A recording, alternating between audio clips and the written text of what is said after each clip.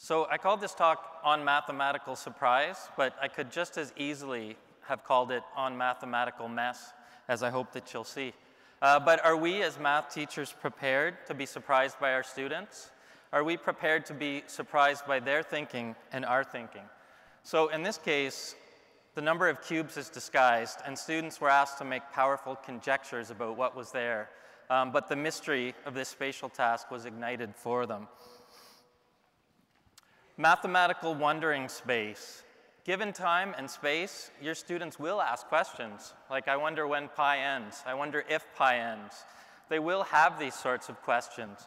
This came from our Wonder Wall last year, a space for wondering.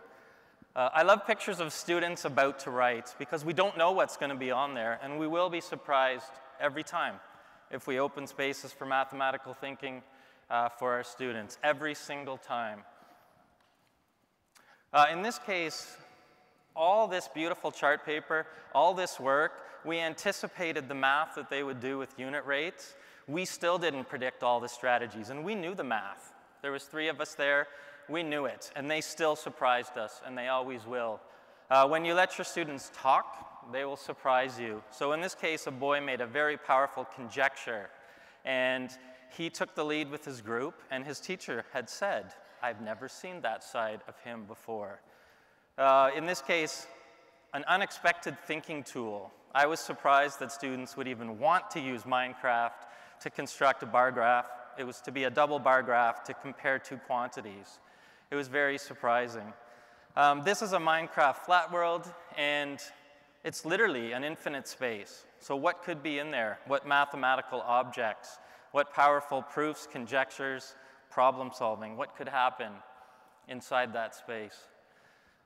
I didn't think of that always happens. When you look at student work, it always happens. In this case, the so familiar tables and chairs, and all the teachers and all the minds in the room, we still didn't think of all the strategies that our students would use.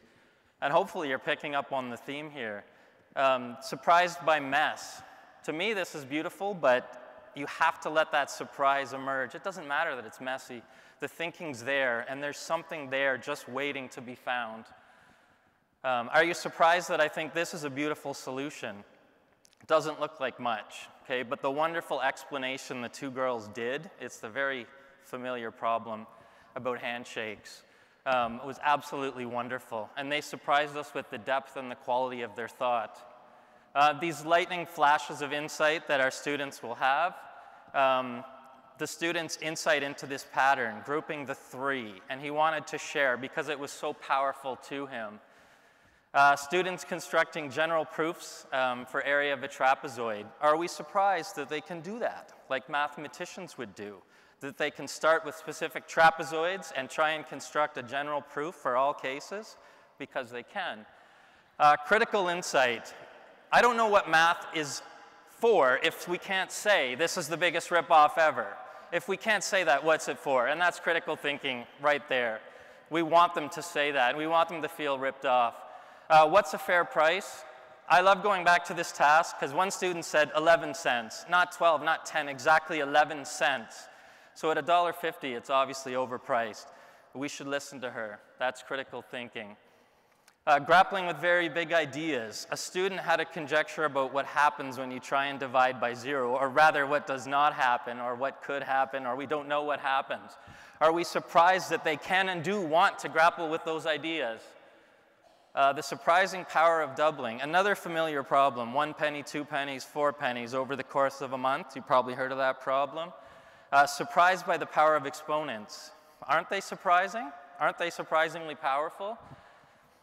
Students can make their own mathematical models. A student wanted to tell me that he thinks Sidney Crosby will finish with exactly 1,489 points, but that was based on his model, not mine. I didn't give him that model, okay? And he surprised me with his model and the strength of his thinking.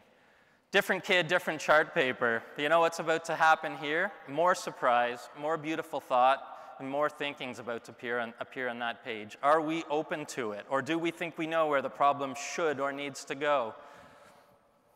I left this, well, I just left it blank, so just in case I was running a little behind and I needed to catch my breath, but it's another open space for thinking. Let's just call this white space the metaphor right there. Thank you very much.